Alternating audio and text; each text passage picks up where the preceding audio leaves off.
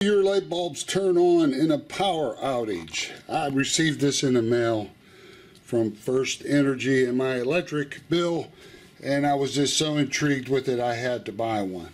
But it doesn't work the way I think it's going to work, and I want to use it for a purpose other than what they're saying. And I thought I would be able to do that, and you still can do it, and I'm going to show you how. The first thing that I wanted to do was test it. And here it is, it's plugged in now. And I'll use this to simulate it. There, the power went out, but the light bulb isn't on. Power came on, and the light bulb isn't on. So I unplug it, and I'm thinking it's still going to keep working, but it doesn't. I wanted this bulb to take in a lamp, maybe outside, a little portable lamp, sit on a porch, have some light at night or something. But you can still do that, and I'm going to show you how in a minute. First of all, let's make sure you know what it is. It's this bulb here, 40 watt, and they're marketing it to work during a power outage. Now, they didn't say in here how bright it was. It's 40 watts, but when the power goes out, it drops down quite a bit, but it still will work. In total darkness, I'm going to guess it'll work really great. The way you start out is you just plug it in. And they're saying, this is what really gets me, that this thing will charge even if the light switch is out. Here are some of the instructions. See, it drops to 60% of the brightness during power outage.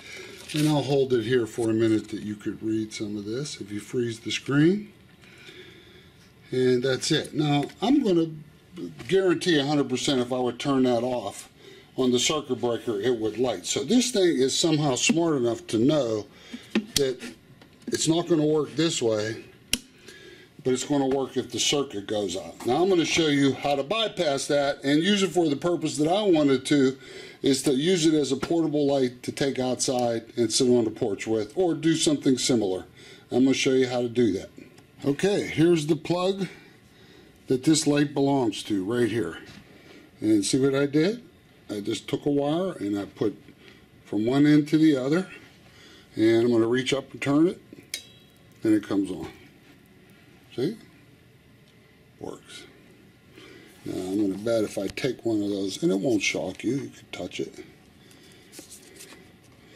And let's see if I pull the wire off. I put them on pretty good. Let's see if I can do it while you're watching. Oh, it actually stayed on. No, there it goes. Went out. So let's touch it again. There it goes. It works. Doesn't work. And it works.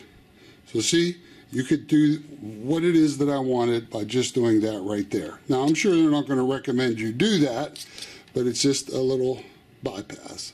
Now I could take this lamp and do whatever I want to do with it if I feel like it. And it'll probably eventually figure. Yeah, you see, it's pretty smart technology. Now if I leave it on, can I shut it off? Let's see. Yeah, I can shut it off, turn it back on. There it is right there. Little trick I just figured you may enjoy. So I'm still pleased that I could do that. Thank you.